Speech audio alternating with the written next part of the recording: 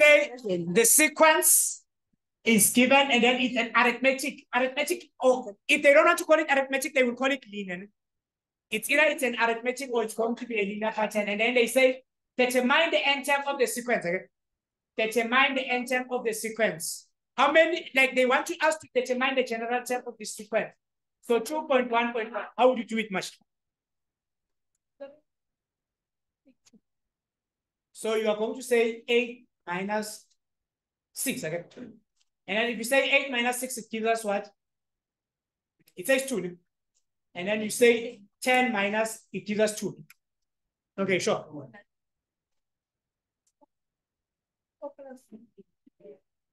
You're going to say 4 plus 2n. 4 plus 2n, like this. How do you get this one?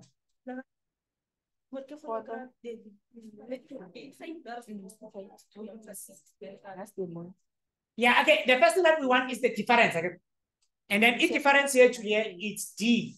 D is given by term number 2 minus term number 1. Okay? And then our term number 2 here is 8. Okay? And then our term number 1 is going to be minus what? Minus 6, which is going to give us what? 2. Yeah, we always subtract its term number 1 is term number 2. We don't have term number 1 minus term number 2. We have term number 2 minus term number 1. Okay?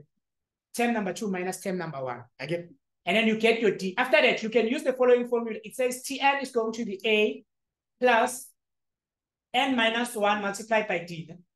Where A represents the first term. What is the first term here? The first term is 6. Okay? Come and put 6 plus n minus 1. And then we know what is our difference. Again, we got it again. Yes. What is our difference? It's 2. Ne? And then this thing here is going to be given as 6 plus. You remove the bracket by saying this one multiplied by this one, it gives us 2n. Again. And we say this one multiplied by this one, it gives us what? Minus 2. They are like terms here. What are the like terms? It's 6 and minus 2. Okay? And then it says which 2n is going to be equal to? Plus 4. Plus 4. 4. Yeah, which is what Masha gave us. Right? And then we're going to get our 2 marks later. Okay. The next thing that they ask us is to say how many terms are there in the sequence. Okay? How many terms are there in the sequence? So we have the last term. They gave us the last term here. What is the last term here? 164. 164. It means which we know what is this thing here. Tn is 164. So we'll come and say 164 is going to be equaling to 2n minus 4. And then you take this one to its other side. Okay? It says which you are going to have 168. Okay? Plus 4. Plus 4. And then if you take it to that other side, it says which you are going to have 116. Yes. And then you're going to have 160, which is going to be equal to 2n. And then Masha is saying which we should divide by 2. We should divide by 2. It says n is going to be equal to 80. Yes. Meaning which there are 80 terms here. So we say T number 8 is equal to 164.